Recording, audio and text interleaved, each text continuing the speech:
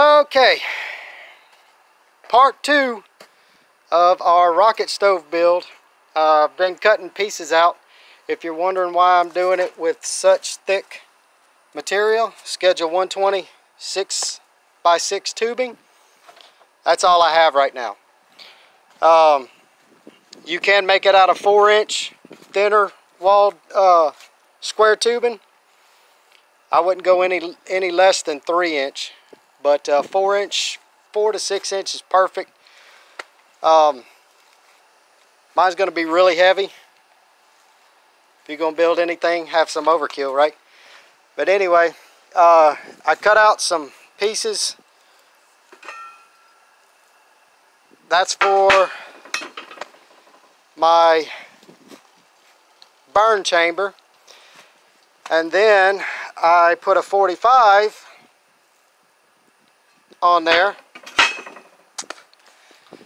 to mate it up like this.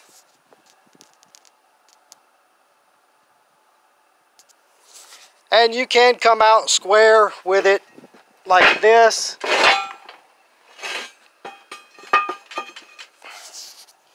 Where it's a straight 90. I'm doing the angle because I want it to gravity feed. Plus, I'm going to build a cage so I can also use wooden pellets in it, if I so choose.